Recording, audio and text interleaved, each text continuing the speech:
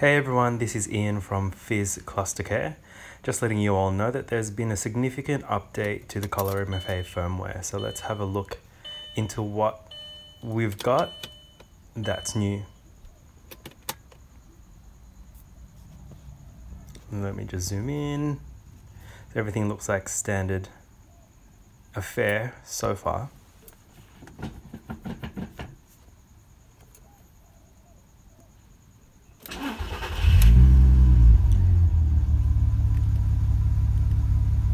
So scrolling through, you've got all the normal values there for your main page. Just let me shut the door.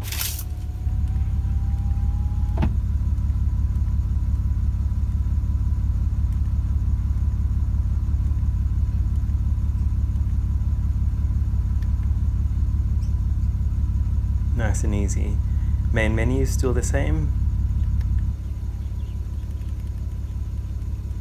Got a couple of different things that you'll see that are new there, such as the coffee break. I just like changing my timeouts.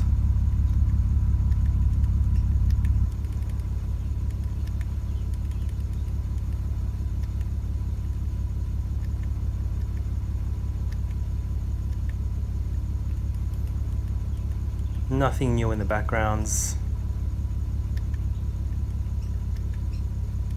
You have a new white theme now as well, which I imagine would look really good with clusters with white numbers. In here, I like to turn on icons and turn off audio data, so then it allows you for an extra 2 values up at the top of the screen.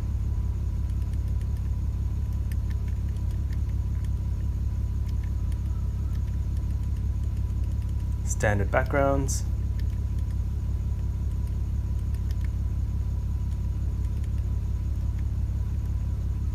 And now we'll check out some of the new features here.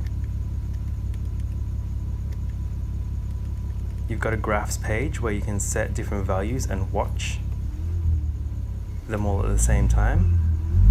Allows you to pause it as well and then continue.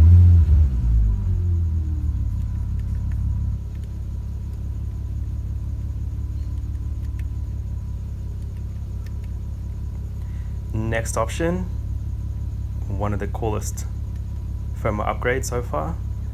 So they've made a gauges section, and you'll see here as I rev, there is a little holder on that digital gauge so that you can see what the maximum value you got up to was before it slides back down.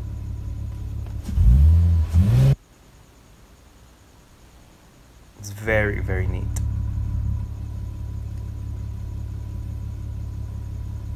Goes through quite a lot of the different values that you can read from the home screen.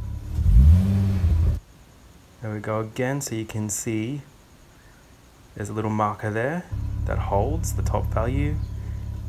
There's a G-force setting as well, RPM. So you can see it's quite accurate.